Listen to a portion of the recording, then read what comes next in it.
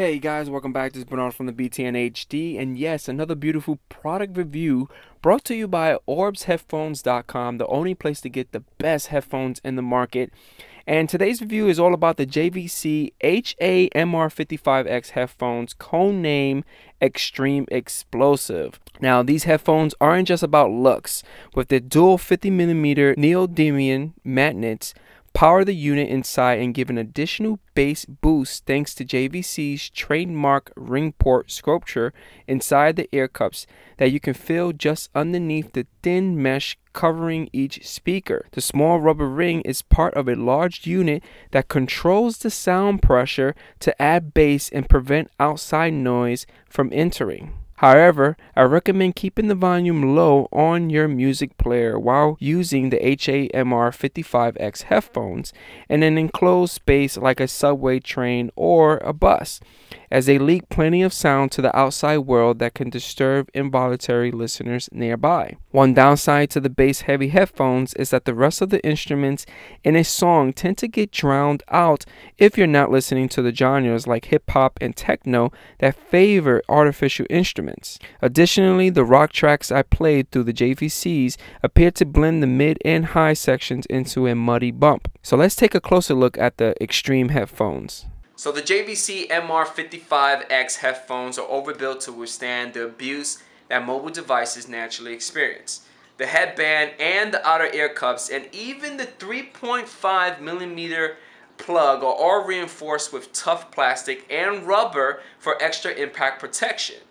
Still, I believe that JVC keeps the weight down to a little more than half a pound, the same as the Monster Beats by Dr. Dre's studio. So guys, what makes this the good headphone to purchase? Now, it has a unique ring port in the earpad that actually gives the JVC HAMR55X a full-size headphones a deep bass kick for much lower price than competing models in the market. Now, the bad about these guys. Now, the headphones leak sound even as low volume, exposing your music's taste to the world around you. That's one of the bad things about it.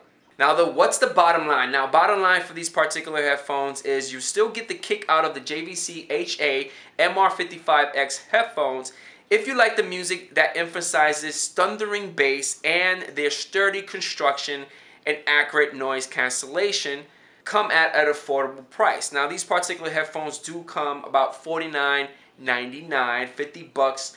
But if you guys are looking for a cheap, massive bass headphones, I would recommend these because they kind of compare with the Monster Beats that are out already in the market. Now, Monster Beats compared to these is huge. It's about a $200 difference.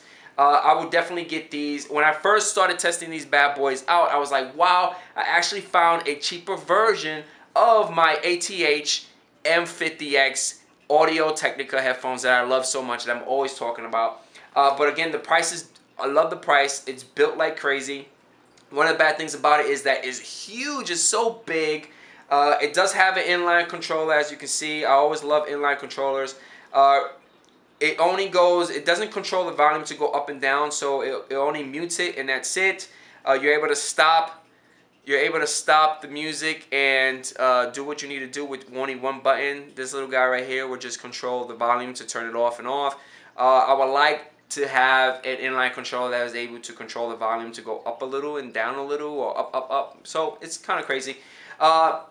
Other than that, guys, I really love these guys. The price is great. I'm going to leave all the information at the bottom of the video for orbsheadphones.com because that's where I got these bad boys for only 50 bucks. Really great. And I'll catch you guys on the next review.